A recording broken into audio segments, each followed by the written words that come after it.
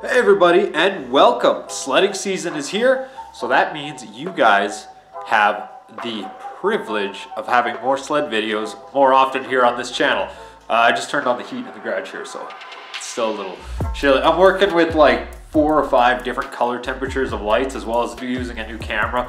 So I got like natural lighting and LED and incandescent, fluorescent, and a whole bunch, like one's an LED, one's a fluorescent light. So I probably look like super blue, and then everything else in the back probably looks okay. Anyway, this is what you get today. You guys remember I blew up my clutch on my white M8 last season. So it's time to talk about it, and I'll show you why these Arctic drive clutches are such just pieces of garbage and why I've gone through 3 already. We'll go over the M8 now, and we'll start by getting the old clutch off. I have the puller right here, so we're gonna smack that with impact. I'll quickly show you how to pull these clutches off with the proper puller, and we'll have a look at this clutch here and see exactly what failed on it. So obviously I've already been working on this thing. I've already had that the outer clutch face off, the outer plate. So now I'm just taking out the T60 that holds this clutch on. And then after that, we're gonna have to get to pulling. Threading in my puller now. I like to go as far as I can by hand.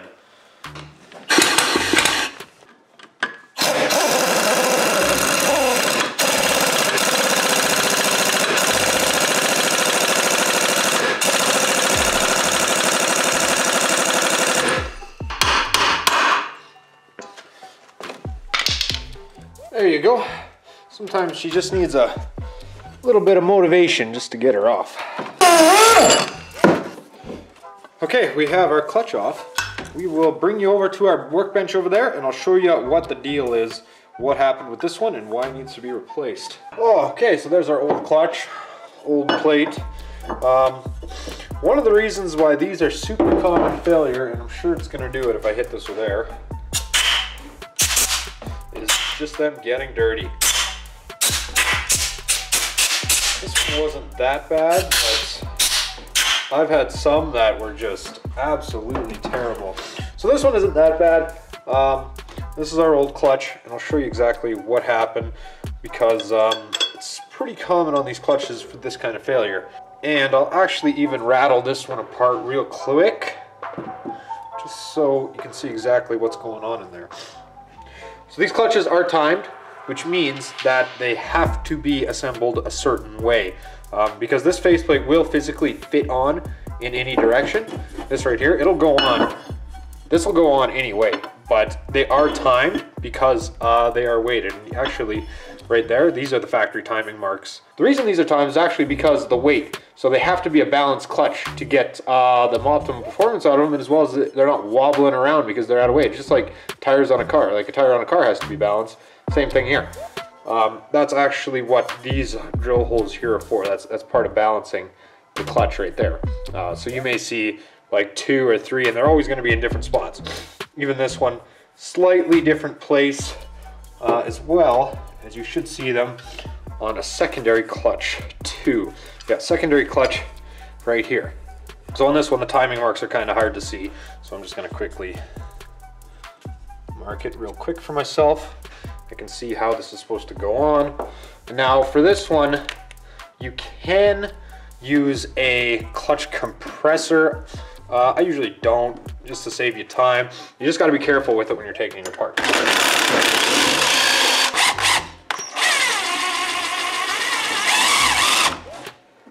You see right there as I'm taking out the last one, right as I take out that last one, it really wants to spring up on me.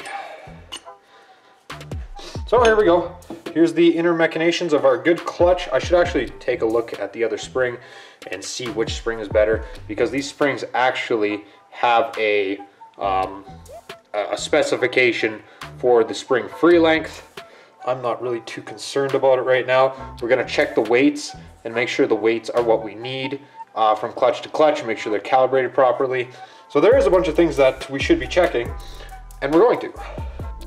Okay, so good clutch here, bad clutch there. I'll get the camera a little bit closer so you guys can see what exactly I'm talking about here. On my last clutch, I had a spider failure. So right in here, it was actually on the other side, it was on the inside of this spider that it failed, but there was a crack right along, right in there, which caused the sheaves to actually move closer together. That's not what happened this time. And people are giving me a hard time about, oh, your belt deflection's too tight, your belt deflection's wrong. No, the primary clutch was cracked.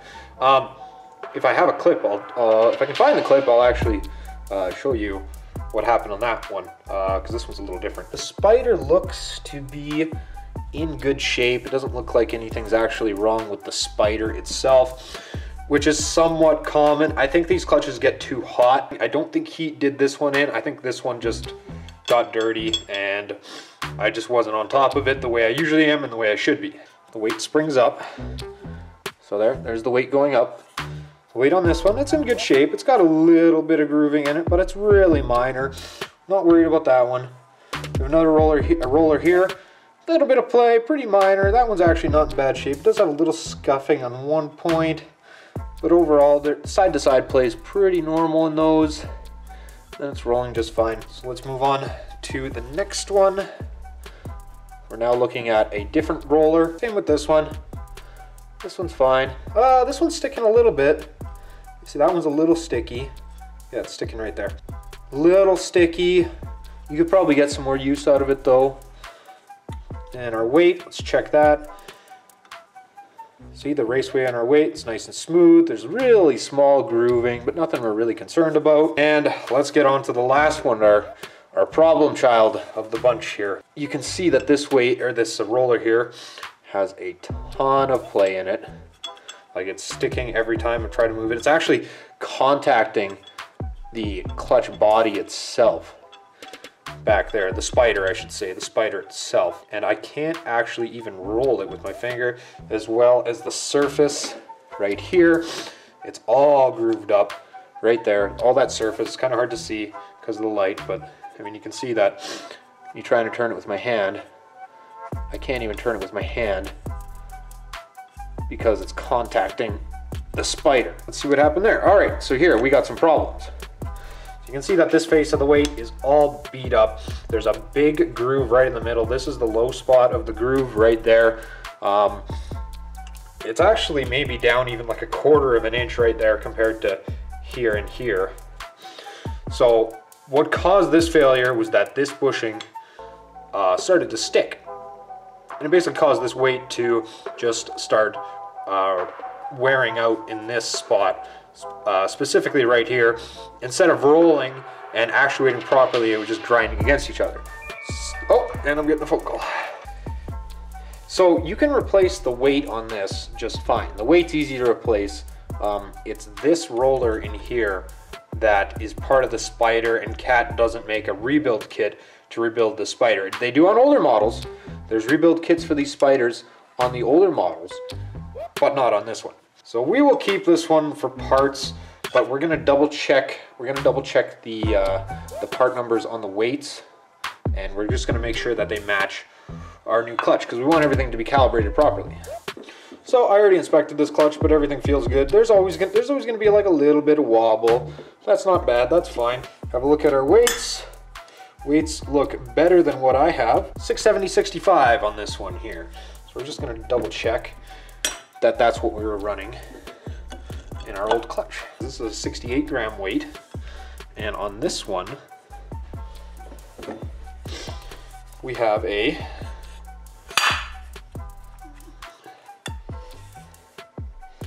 65 gram weight.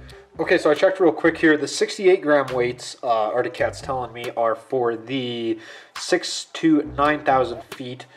The 65 actually fall into a category that would actually be higher than that, but also include some of that. So we're gonna run the 65s and we're going to see what they do for us. A lot of people have actually been switching over to us. It might actually make for a little bit easier engagement. So let's give them a shot. Let's see what they do for us.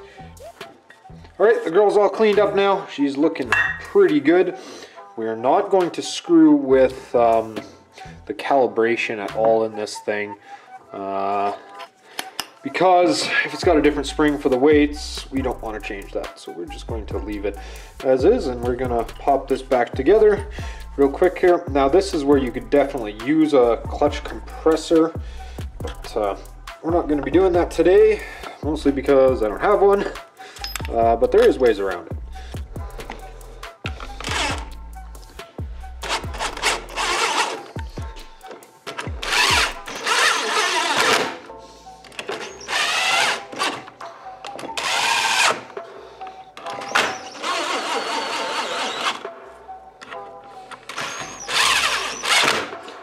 Okay, so our clutch is tentatively back together.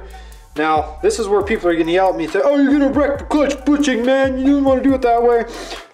Just don't get greedy with it. Just go one corner at a time and just give her a few pulls and just don't get greedy with it.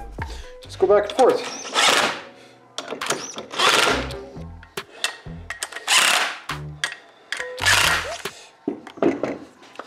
Just gonna go back and forth. You don't gotta kill them.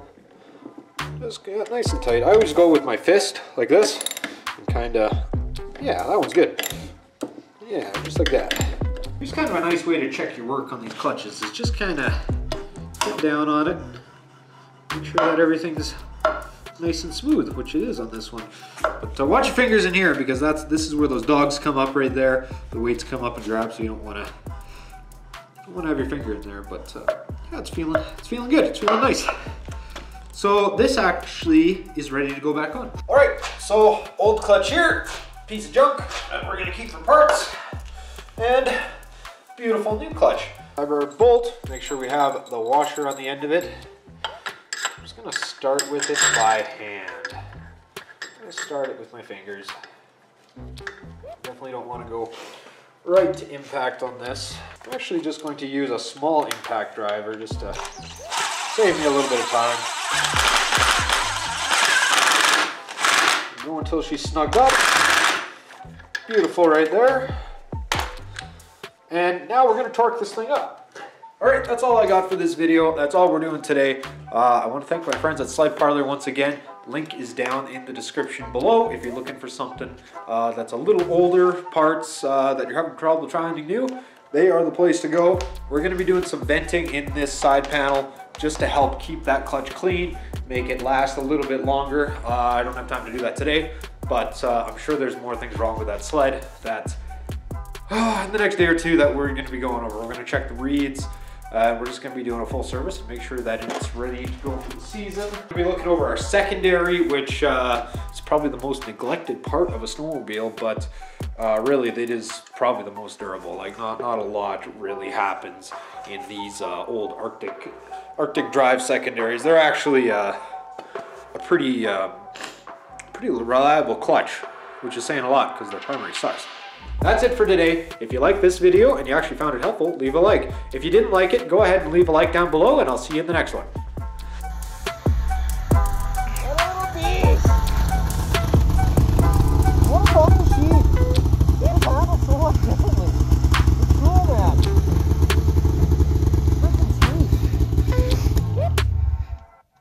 Give this thing a ride. Cut off a big slab of avalanche beside me here. Holy smokes. Yeah, there's your weak layer right there. Here I am. You got your beacon on, Ben? Yeah, leave it on. Leave it on, bud.